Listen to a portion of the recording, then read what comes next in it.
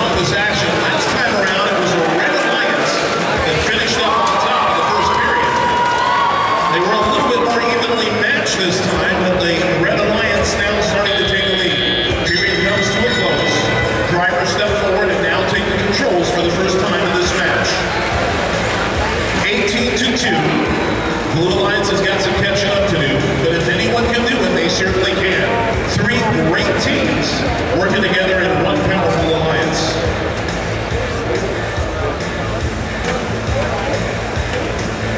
So again, for those of you who are just joining us during this period, teams trying to maximize your score by trying to score as many additional discs as possible.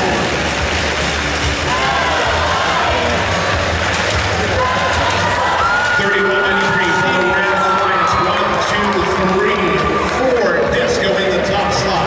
Each one of those is worth 3 points. 30-9. Red Alliance now extending its lead. 378 for the Red Alliance near side of the field. The Circuit Stompers.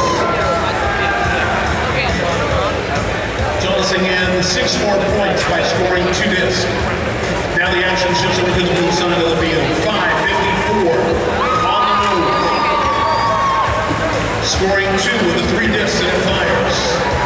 Now scoring 1 additional one. Each one in that top slot worth 3 points. 36-18. Blue Alliance trying to close the gap. Coming up on the 35-second mark. Now remember, at the 30-second mark, the human players that are there, the feeders, actually begin tossing in discs over the top of the feeder station walls. Yesterday, during some of our early qualification matches, some of those human players scored. Red Alliance has one sharpshooter as a feeder. He's already scored 2